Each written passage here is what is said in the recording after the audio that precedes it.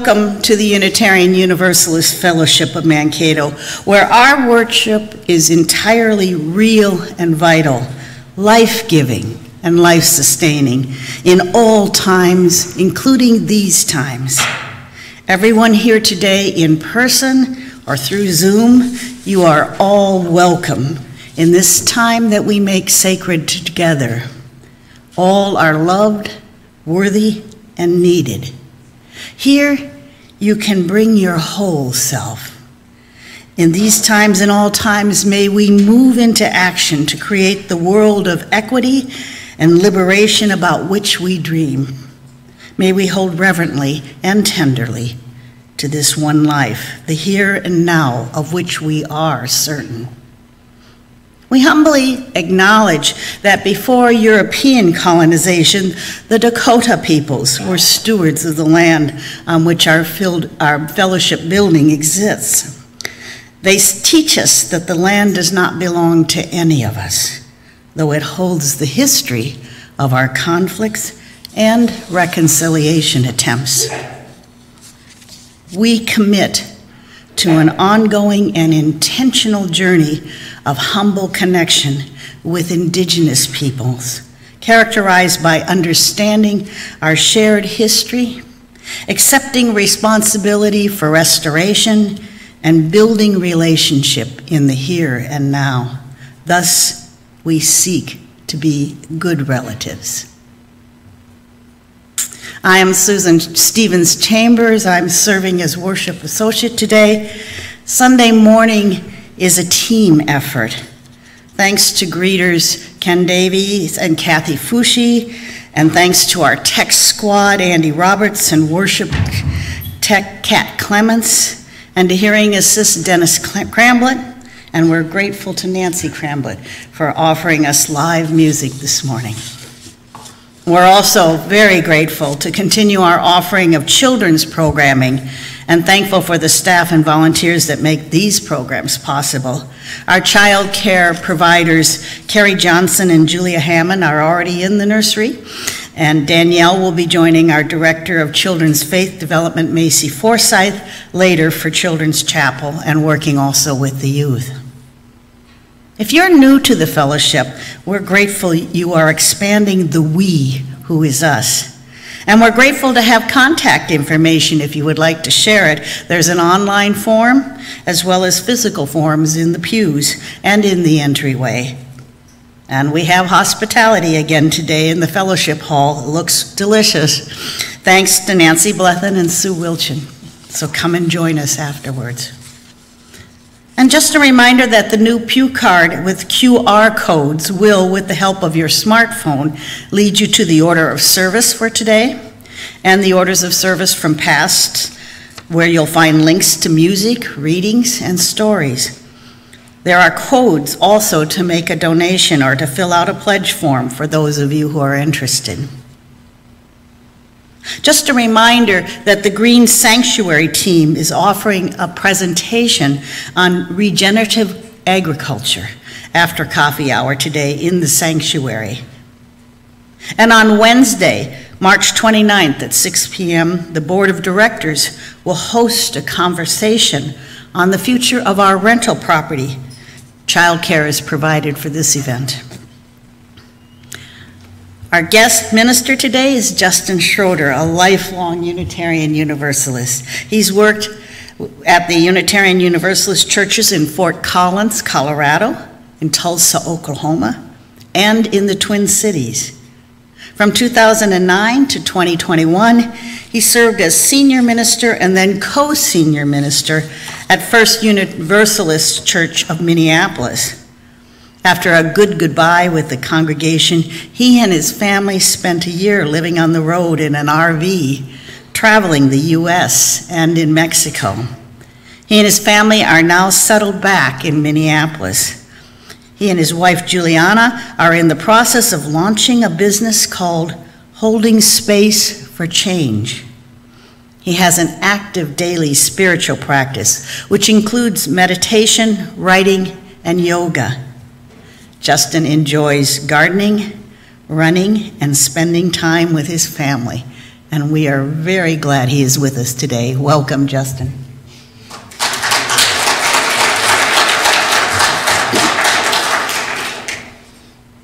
And now we ready ourselves for worship.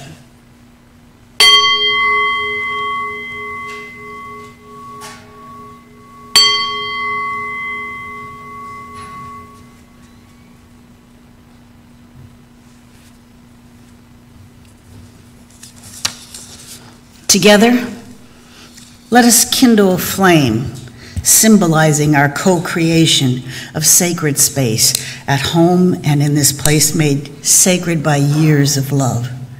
As you do, those of you on Zoom, please write in the chat that a chalice is lit in your street. And you'll find a card in the pew with the unison words. Please say them with me.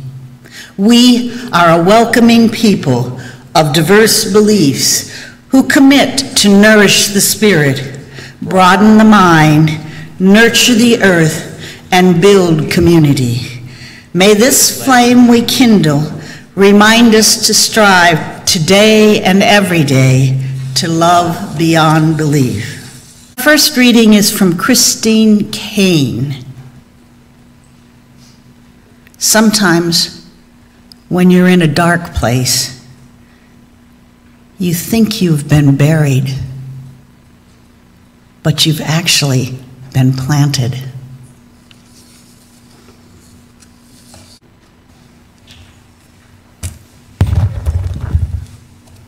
What a fabulous reading of that story. I can't see the screen, but I could feel you all with the story, and I'm sure there's images that are up there as well. So I want to say thanks to Macy.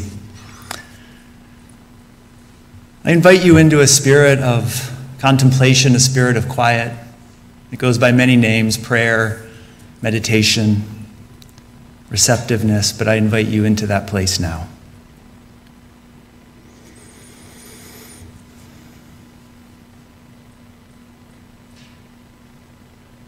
Spirit of community, in which we share and find strength and common purpose. We turn our minds and hearts toward one another, seeking to bring into our circle of concerns all who need our love and support. Those who are ill, those who are in pain, either in body or in spirit, those who are lonely, those who have been wronged.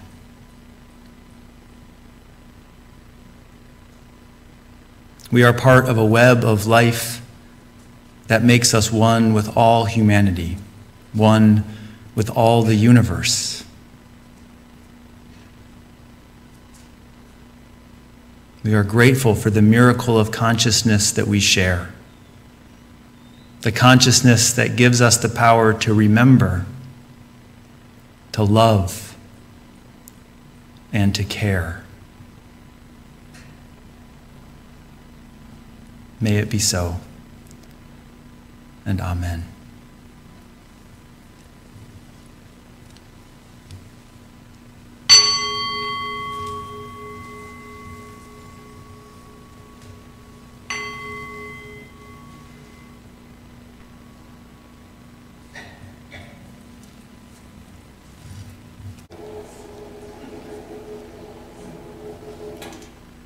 Our second reading comes from the Reverend Jackie Lewis.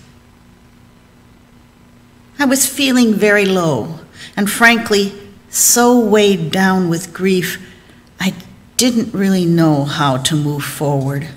I kept throwing myself into work, running fast to do something about the pain. But ever wise, my friend Lynn said, "Wait, stay right there. Stay where the pain is, where the suffering is, where the struggle is. Stay there. That's where it's going to come. The insight, the knowing, the wisdom. Right there, Jackie. It's not here yet, but it's coming. And when it comes, I'll midwife it with you. It will come. We will do it together. Just wait for it. It will come.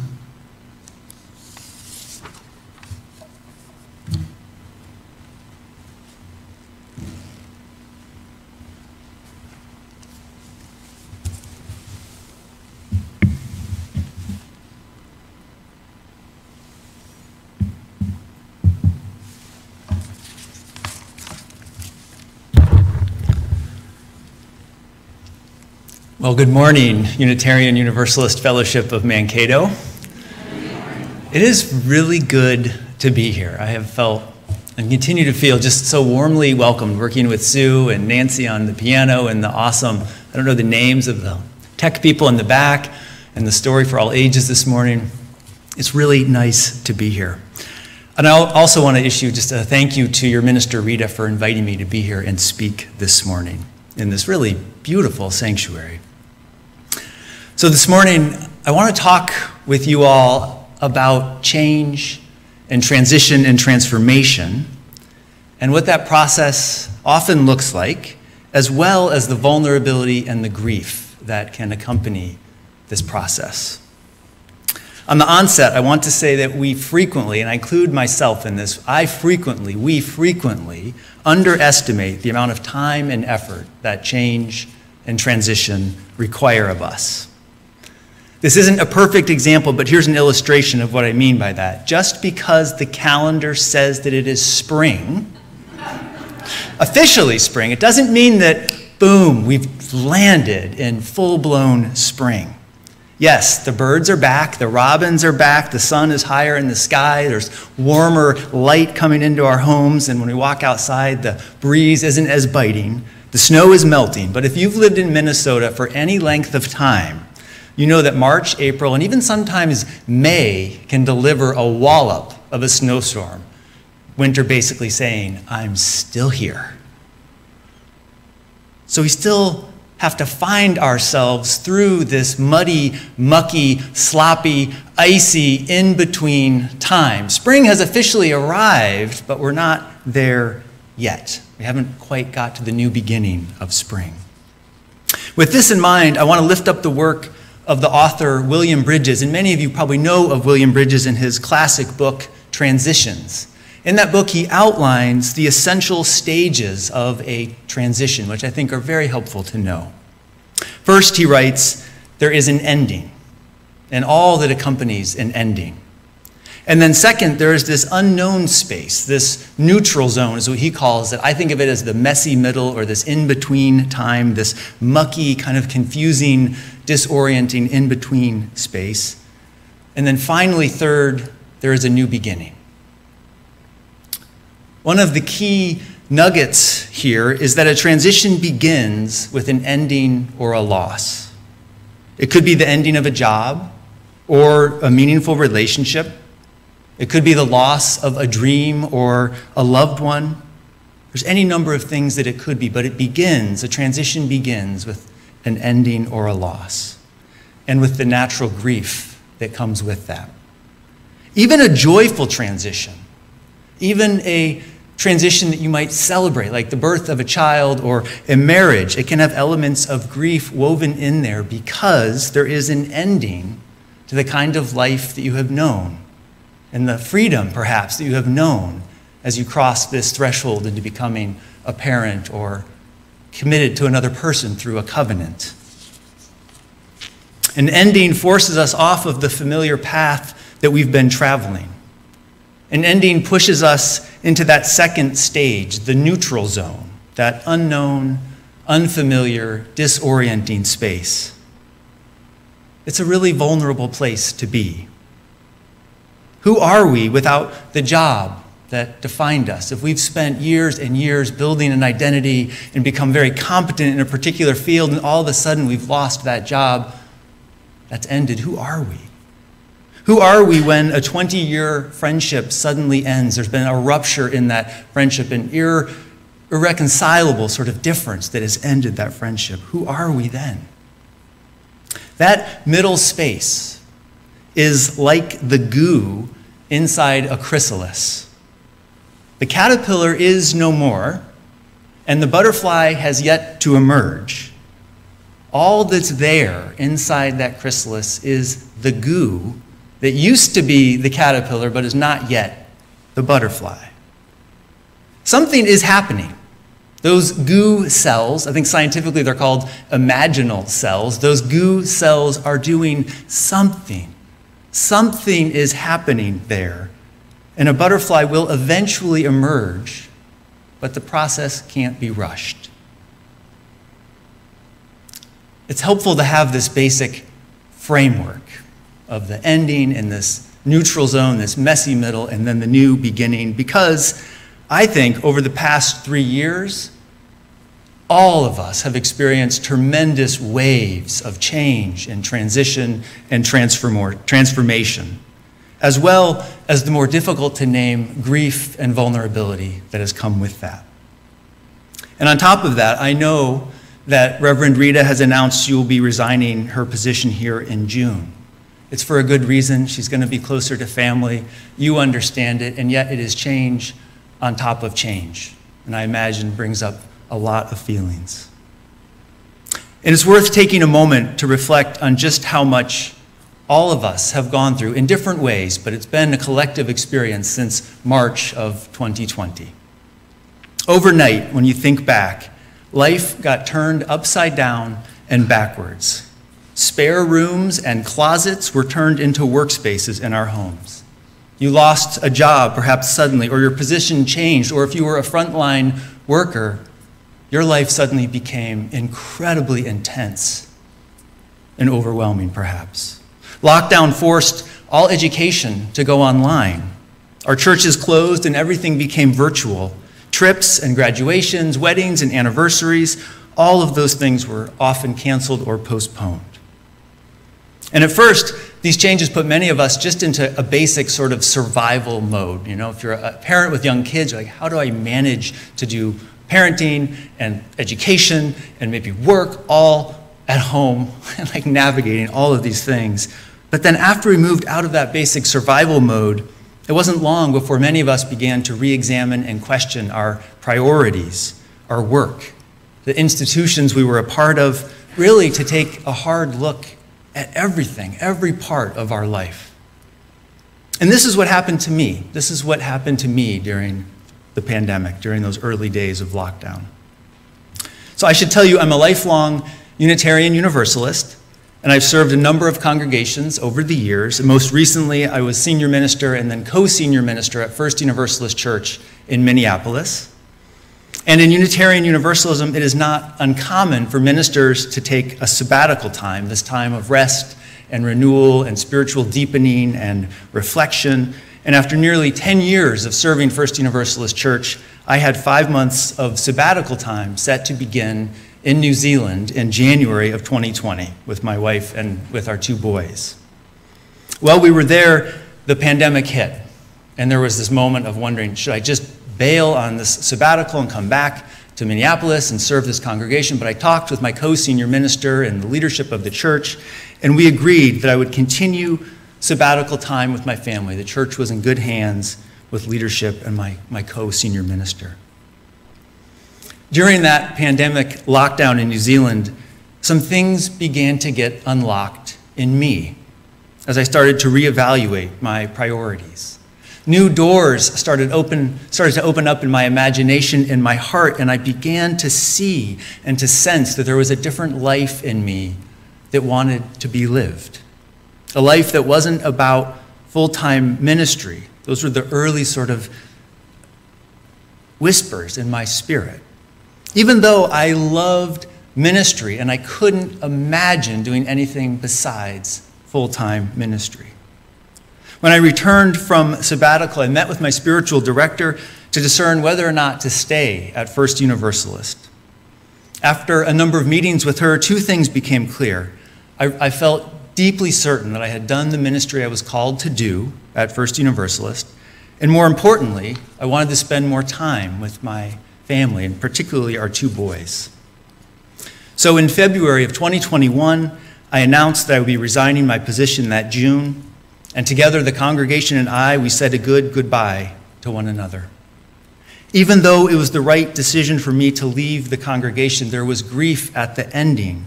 Grief in having the last sermon that I preach be from my basement office downstairs in our home rather than in person. I think that's why I was feeling actually emotional this morning, just sitting here and hearing Nancy play and singing with all of you. It's like there's something about the being together that is irreplaceable. So grief is a very real part of that ending in my life, as it is in many of our endings. And then, after I'd already made this choice to leave ministry, and we decided to really double down on endings. My wife left her job, we bought a used RV, as you heard earlier, and we rented out our home, and we set out for the West Coast. This was a massive amount of change in our lives. And let me say this, conceptually, traveling around the country was a great idea. But there was a pretty significant gap between the idea and the actual reality of being on the road.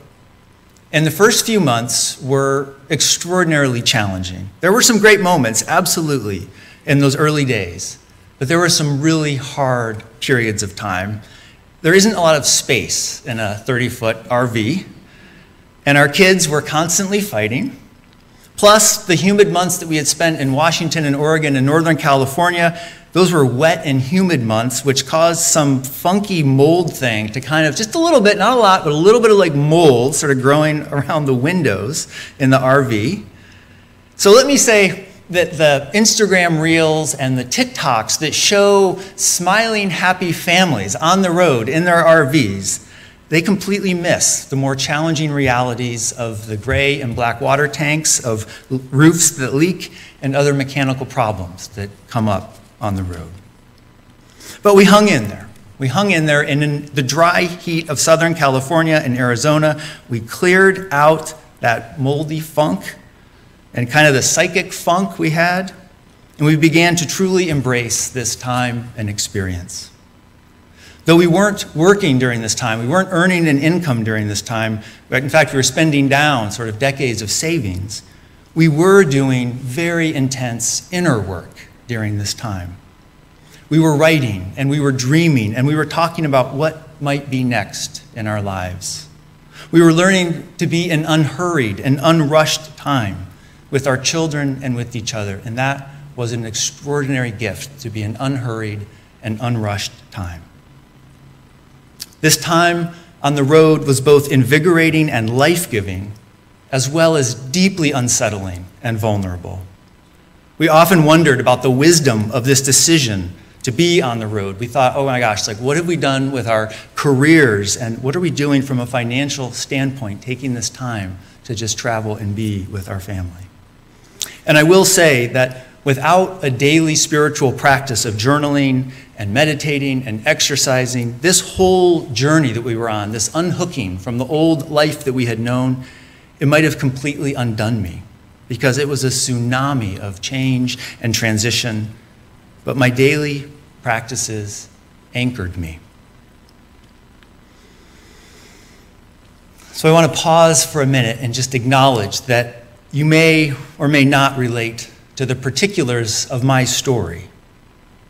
But my guess is that you have, and you are probably in the middle of, your own story of change and transformation.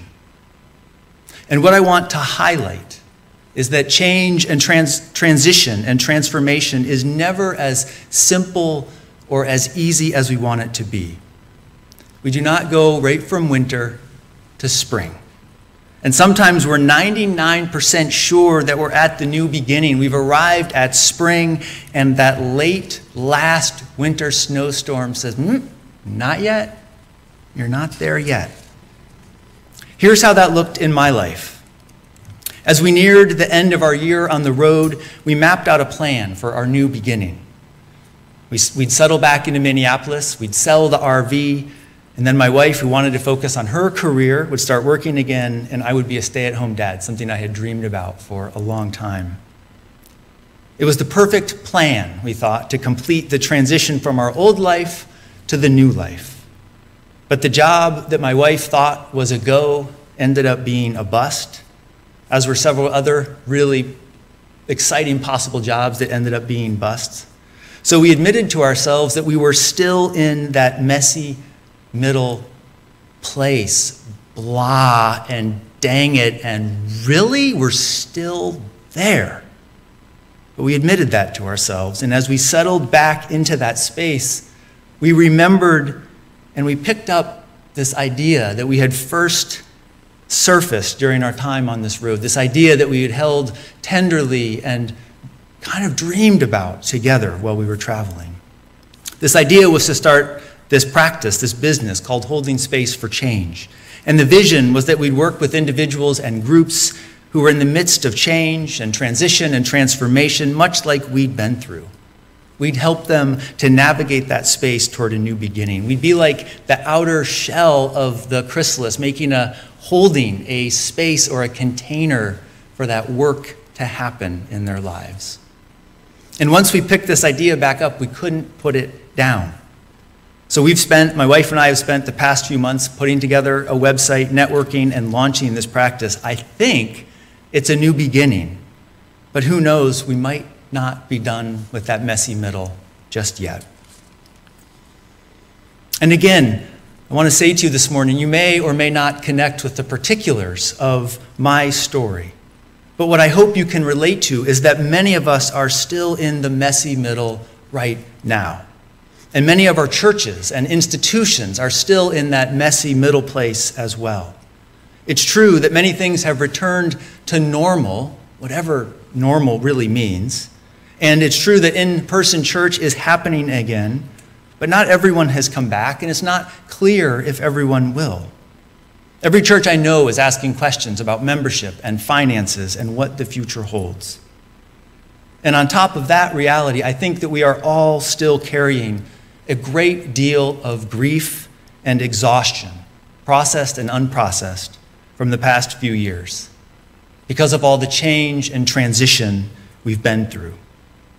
We may wish we were at a new beginning, but we may still be in that in-between space. Which brings me right to the beautiful story that we heard this morning. The rabbit listened. That story offers I think, a powerful roadmap about how we can navigate change, transition, and transformation. And particularly, how we navigate that disorienting place between the end and the new beginning. So I didn't get to see the pictures, but I'm imagining you saw the pictures of the story up on the screen. So in the beginning of that story, Taylor has built this pile of awesome. Right? He's stacked the blocks up. He's built this amazing structure. And then that whole pile of awesome is just leveled out of nowhere. That's stage one of the change transition process. That's the ending. Then Taylor is forced into this middle space. And he's there for a long time. This whole parade of animals comes through while he's in that space, offering kind of like, we'll help you fix it. Let's just talk about this. Let's go wreck some other person's or thing. Let's just, And Taylor's like, just waiting, frustrated, confused, angry. Finally, the rabbit comes along,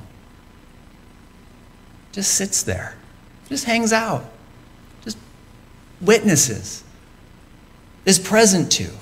And in that space, Taylor moves through some of the grief and the rage, the anger, the despair, the disorientation, all of those big feelings that the change has brought about. Like Taylor, many of us and our institutions might be in that in-between space. The story reminds us that when things have been knocked down, when they've been disrupted, when they've been changed, perhaps the best thing we can do is be with one another. We can listen. We can be present. We can invite grief and confusion and wonder, our own and the person or people we're with. We can engage in spiritual practices that ground us as everything else around us feels shaky.